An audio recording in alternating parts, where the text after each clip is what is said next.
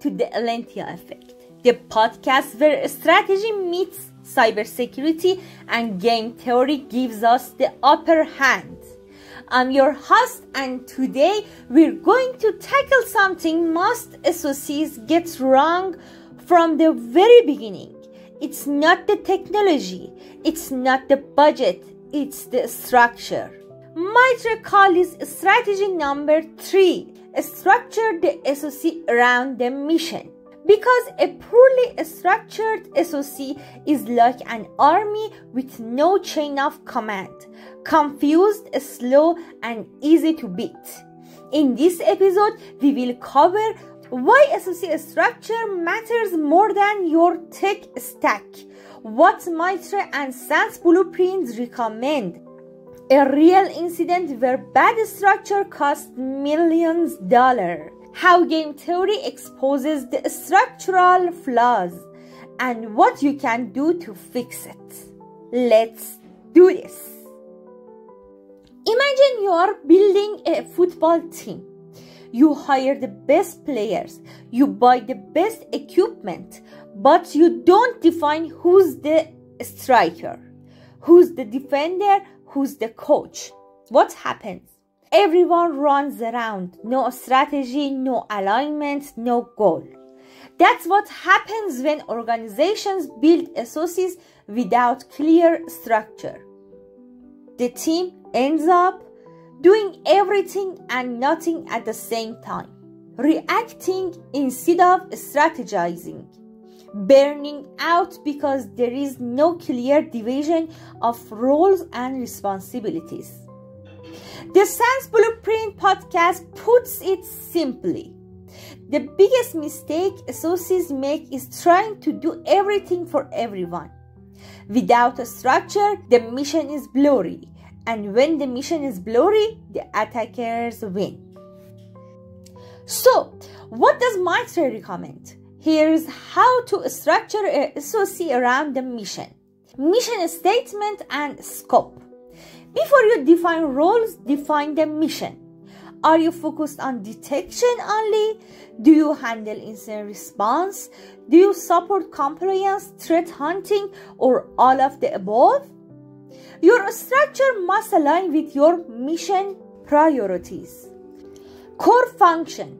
At a minimum, your SOC structure should include monitoring and detection team, incident response team, threat intelligence and hunting team, engineering and tools support, each with clear roles, accountability, and escalations paths. Support functions. Add support teams as needed. Training and awareness, governance, risk and compliance liaison, SOC engineering. Your SOC is not just a monitoring room. It's a coordinated defense ecosystem. Let me share a real story. In 2020, a large financial institution suffered a data breach. They had a big SOC, lots of people, modern tools, but during the breach investigation, one thing became clear.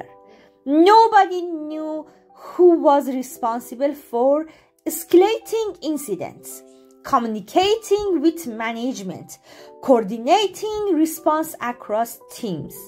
Everyone thought someone else was handling it. The attackers exploited this confusion and exfiltrated sensitive data over 3 days. The breach cost them millions of dollars, not because of lack of detection, but because of lack of structure. The SANS Blueprint podcast reinforces this idea. If your SOC doesn't know its own mission and structure, how can you expect them to protect yours? They highlight common structural mistakes. No clear mission statement. No separation between monitoring, IR, and engineering. No defined handoff process between detection and response.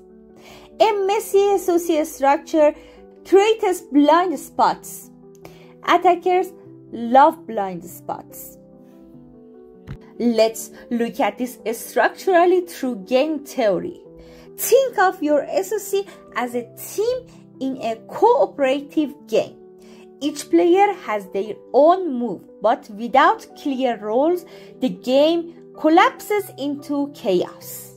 In an unstructured SOC, no player knows their optimal move. Coordination fails, the attacker plays a perfect divide and conquer strategy. But when roles and missions are clear, each player maximizes their own payoff. The SOC operates as a unified strategic team. The key structure eliminates ambiguity. Ambiguity is the attacker's greatest ally. If you don't structure your SOC around the mission, response times slow down. Team morale drops. Critical incidents fall through the cracks. Leadership loses trust in the SOC. You can have the best tech stack, but without a structure, your SOC will collapse under its own weight. Ask yourself, does our SOC have a clear mission statement? Are team roles and responsibilities defined? Are escalation paths clear? If you're unsure about any of these, you don't have a structured SOC. You have a collection of people doing their best without a playbook. Here's your action plan. Define and document your SOC's mission. Build your SOC structure around that mission. Assign clear roles and responsibilities. Ensure escalation paths are written, tested, and known to everyone. Educate stakeholders on how the SOC structure supports organizational defense. This is how you turn a chaotic team into a strategic defense force. Your SOC's strength isn't in the number of screens or alerts. It's in how clearly your team knows their mission and how well they're structured to deliver it. If you enjoyed this episode, don't forget to like, subscribe, and share it with your cybersecurity peers. And remember, stay safe, stay strategic, and until the next episode and the next strategy, keep playing the cybersecurity game smart. This is the Elentiya Effect.